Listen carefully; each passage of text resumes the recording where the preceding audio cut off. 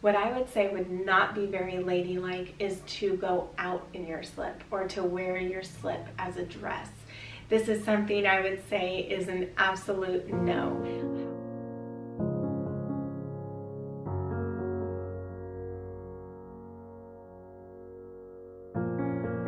Hello ladies, and welcome back. Today I wanted to talk to you all about a ladylike lesson that I find very important, which is to always wear a slip with a dress. This is something that I have learned growing up, and I know many of you have as well.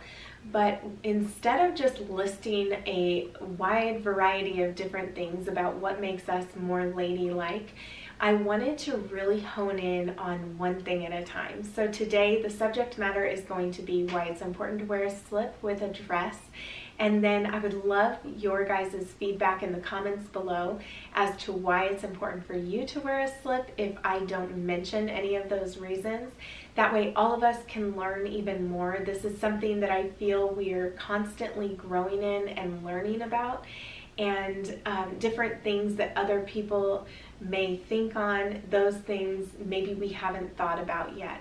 And then also let me know what other subject matter you would like me to cover in this series as far as ladylike lessons. A lot of you may feel that that is something that is so outdated, is wearing a slip with a dress. And I know that for a long time, maybe I didn't, especially in my early teens going into my 20s, I did not do that. They were also not as popular around that time. I don't remember seeing them all over the place. And even now, I feel like all I really see are the really skin tight slips that you would wear underneath a very skin tight dress. I found some loose ones, but none of them are very beautiful, and that's something that I think a lot of women put the effort into back many years ago as far as what they would be wearing underneath a dress. So if you were going to put on a beautiful dress, wouldn't it just make sense to feel beautiful with whatever undergarments you're wearing as well? And that's why a lot of these things have the kind of detail that they do.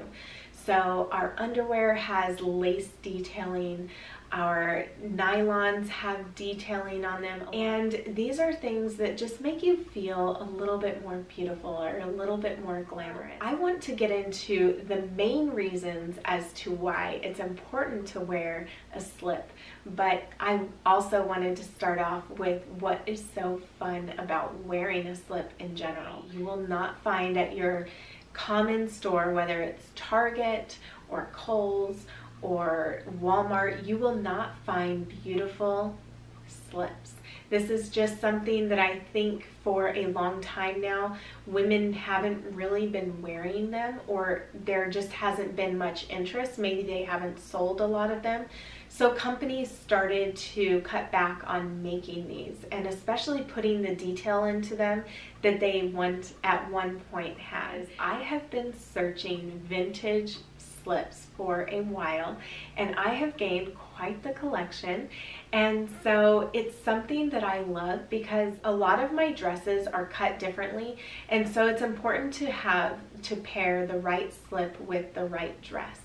And whether you're talking about color or the length of a dress or anything along those lines, you want to make sure that the slip is cut properly for the dress that you're wearing. So you have full body slips, and it's called a full slip, or you have the half slips, which are just the ones that come to the waist. When I was a little girl, I remember having a really beautiful slip that already had the frilly underlay, and it was just so fun as a little girl to wear that. And you just wonder, why have we gotten so far away from what's fun to wear? What makes us feel beautiful in wearing something? And I think that especially when taking off your dress at night, and you can walk around your room in it and still have your skin covered. And a lot of the time you can also just wear it right to bed if you wanted to, slip into bed. I would really encourage you to just search vintage slips and see the detail on the bottom and see the detail on the top and how beautiful these would be even if nobody else knew that you were wearing one. However, you don't want people to know about your undergarments. As a lady, you want to be very discreet about that. And so one of the ways that you can do that is by wearing a slip. It is another barrier between your undergarments and the dress that you're wearing, especially when you're wearing something a little bit more thin. I know a lot of the fabrics these days are very thin, and while they do have linings under them, so this is considered a lining, and the lining is actually showing, and a lot of the time when we have chiffon shirts, they're very see-through, and so you definitely want to wear a liner underneath, and so that's what these are for. A lot of the dresses come with them already, and so because of that, a lot of people have thought that, well, this means that slips are, there's no use for a slip anymore. I would beg to differ with that. And I can tell you from being in bright light with the sun shining behind you, even something that looks as solid as this, I know that there would still be light being able to penetrate through the dress, the skirt itself, and you would be able to see the outline of my legs. And so that's another reason for me why it's so important to have that other barrier, so you can't see that. Because the clothing is on us, unless somebody tells us that they can see something, a lot of the time we don't know. And so this is a really great way to make sure that you do not have those fashion faux pas of the sun beating through your dress and you being exposed in that way. And an example that I will use in this is Duchess of Cambridge. She was wearing a beautiful dress. However, what detracted from the beauty of the dress was the fact that the sun was shining through it, and it was so thin that you could see the shadows of her legs through it. And this is something that immediately catches someone's eye. And while if you're out in public and you notice that you can see this on someone, I would never just shout it out in front of everybody that, oh, you can, do you know that you can see right through your dress? That's something more that we would speak to that person directly about.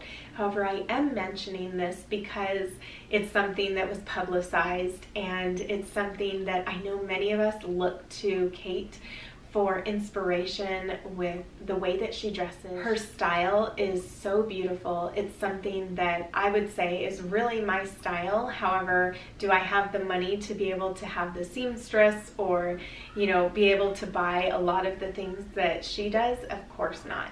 However, the styles that she wears are just gorgeous. And one of the things that is important, even for the Duchess of Cambridge, is to make sure to wear a slip, and that goes for all of us because we don't know, we're in the dress and we can't exactly see what all is going on. So that is one extra way for protection. And getting into the protection of it, what about those windy days? Now, something that I like to do if I'm wearing an A-line dress, I don't necessarily feel the need to wear an A-line slip. But if I wore more of a sheath style slip, not really tight, but just more form-fitting, I know that in a windy day, that slip is not going to blow up. Yet, how many times has your skirt or your dress blown up in a windy day? And so this just offers you a little bit more protection, a little bit more modesty if something like that were to occur. And this is something that I would prefer myself over slip shorts, something along those lines, because I just love the feeling of the breeziness of wearing a dress. And I personally don't want to wear shorts under my dress, even though I know a lot of people do. I think that it's a great idea to, but one of the reasons why I love wearing dresses so much is because I don't want to wear shorts. I don't like the feeling of it, I would say. So that's another reason why it's so important for me to wear a slip. But they do have slip shorts, ones that are skin tight, kind of like biker shorts, but they are colored to your skin, or they have white ones. I think they have some in all different colors. Now let's talk about what it does for your clothing. So when you wear a slip, this really smooths everything out the way that your clothes hang, you want your clothes to hang beautifully. And if you are wearing a slip, I prefer the nylon slips myself, or silk. It doesn't cause a lot of creasing, and especially when we're talking about back sides. I don't know if many of you notice, but especially with the jersey material or just different materials, they can really ride up in a person's rear. And if you've ever been behind someone, or someone was sitting down and then they stand up, a lot of us have noticed these things, or we struggle with it ourselves, and making sure that you know, we remain modest and keeping everything where it's supposed to be. And this is one way that you can ensure that your dress stays where it should be, is by wearing a slip that encourages your clothing to hang properly and not stick to your skin. It also helps clothes to last longer. And the reason being is because it's another barrier between your skin and the clothes themselves. We tend to sweat, or we just have body oils or dead skin cells. So if we're wearing a slip, this is one more way to keep your clothing clean. And so this is something I would highly recommend for that purpose. All right, we talked about why it's important to wear a slip. I want to talk to you about how to style a slip, really, and different views about this. So in my research of what's okay when we're talking about slips, what's okay to show? Is it okay to show anything? Or is it all supposed to be concealed, just like you would try to conceal your underwear? And I think that there are mixed views about this, and especially when you're talking about from way back in the day when they wore the slips or the petticoats to make sure that there was that barrier between their undergarments and their clothing, and it just offered more modesty, that they oftentimes had cotton shirts that were thinner, and you could see the detailing of their petticoat through the top itself. Now, the skirts, of course, were a lot of the time they were much thicker, and so you wouldn't be able to see through them. However, it was something that really acted as a way to make their dress more comfortable, especially if you're talking about wool or tweeds. It can be uncomfortable, and especially if something doesn't have a lining. So they would wear a slip so that the dress was comfortable. So getting back into what's appropriate to see when we're talking about a slip.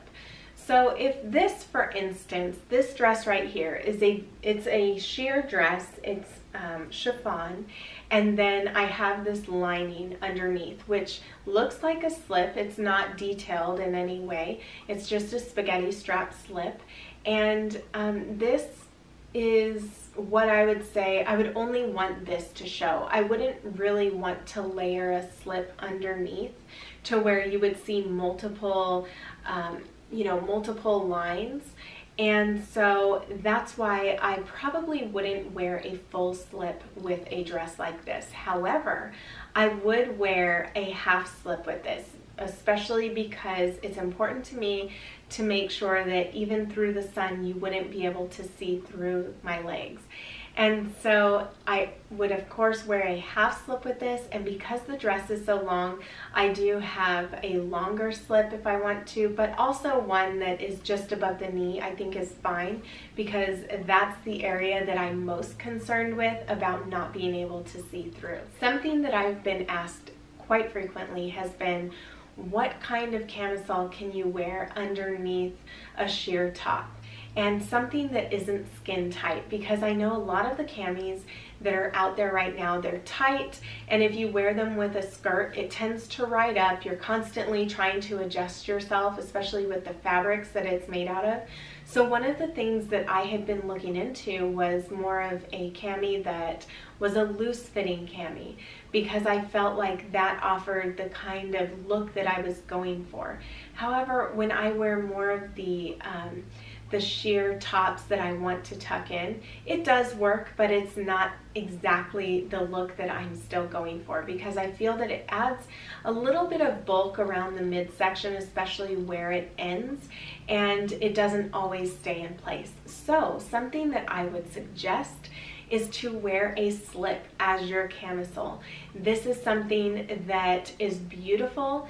A lot of people have been looking for lace camisoles, something that has a beautiful lace detailing around the neckline and also around the straps. This is something that I have been on the lookout for as well. I just love a lace cami because I feel that it offers a lot more modesty. If you're talking about something that's very low cut, you can just wear a cami underneath that has the beautiful lace detailing on it. I wouldn't necessarily say it would be a good idea to wear a slip that is going to show all of this. I don't think that I would do that personally. However, I feel that it's very much appropriate to wear a sheer top that has a neckline that is very modest to me, and to be able to wear a slip underneath, even if it's something that you would be able to see through too, because at least you're not seeing my undergarments. And then it has the beautiful lace detailing on it, and then it offers that sense of modesty, and it goes all the way down, so I'm not worried about the lines of wearing that cami underneath my skirt, and it just helps everything to lay beautifully, if that makes any sense. So this is something that I have been doing more recently, although I did look things up. I've talked to my mom, I've talked to some other ladies about it, about what would be appropriate in that regard. And I feel that it's very appropriate to even be able to see the lace detailing of a slip. I think is fine through something that is sheer, but not really sheer. What I would say would not be very ladylike is to go out in your slip or to wear your slip as a dress. This is something I would say is an absolute no. However, I know with fashion these days, a lot of the time you will see that. And it's, I don't know, to me, I feel that it's a tacky look. I feel like you're trying to draw attention to that and to make it look like you're wearing your underwear or something that is more private on top of your clothing. But that's just something that I personally would stay away from, and I wouldn't say would be very ladylike. Now let's get into the length of the slips and what should be showing underneath. Now more recently I've seen, especially in one of the stores that I just love, which is down east, they have these things called slip extenders, and they look a lot like a slip. However, they have crochet bottoms. It's not as thin as lace.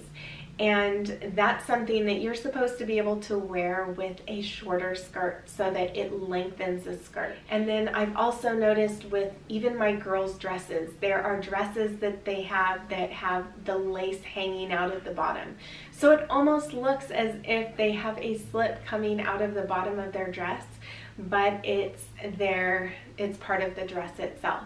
So sometimes I've seen that people think that it's very appropriate to have the lace of your slip showing, but I don't know. To me, it's kind of a fine line. I don't know exactly. I'd really have to see it to see if it looked okay. Personally, I would say it's best to have the slip not showing. However, if the slip peeks through sometimes that's more of a mysterious thing. It's more of something that someone would feel is more ladylike than if their bra was showing or if their bra straps were showing, things along those lines. So I think it's up to each individual person, but personally I would say keep your slips hidden, the line of your slip.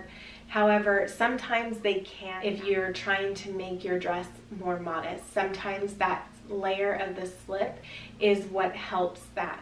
So for instance, I have a blue dress that I like to wear. It's a V-neck dress, and one of the things that I find a problem with is that it hangs down low, especially when I bend over.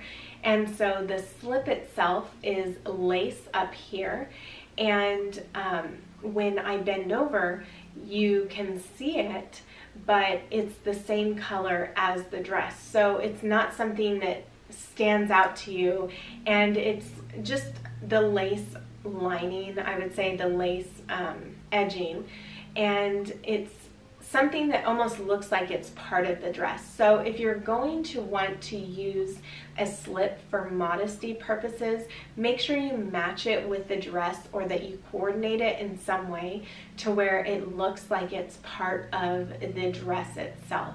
And so I know that that helped me with that dress so much, and it is shorter than the dress itself, so it doesn't stick out. However, if for some reason my dress went up a little bit and you could see the lace peeking through, that wouldn't be such a big deal. I would much rather have that happen than my underwear showing. I really hope that this was helpful for you. Don't forget about the glam factor in how it makes you feel just to wear one, and knowing that, you know, you feel beautiful underneath, and knowing that you can have a collection of something that's just as beautiful as those dresses that you put on. So where would we find these beautiful vintage slips? Well, something that has been my best friend when finding slips has been Poshmark. This is a place that I love to shop through, especially with vintage slips, because I can see what I'm getting. I can try to haggle the price with someone if I feel that their price is a little out of my price range, and it's just been so nice to build up my collection of slips at a fraction of the price that they would be brand new. Just seeing the stuff that has been, you know, from years ago. And so I have vintage slips because of this, because other people are selling them. It's a really great way to build up your collection of something that you want to make sure helps you with modesty, but also helps you feel beautiful. So I hope after discussing this, you ladies will feel more apt to purchasing a slip, or making sure that you dig that slip out of your slip drawer that you've been tucking away and just feel that there's absolutely no need for. There is definitely a need for a slip when you wear a dress, and don't forget how beautiful it makes you feel and how feminine. Thank you guys so much for watching. Don't forget to leave a comment below letting me know what other areas you would like me to cover in these ladylike lessons. And until next time, I hope that you all take care, and we will talk soon. Bye everyone.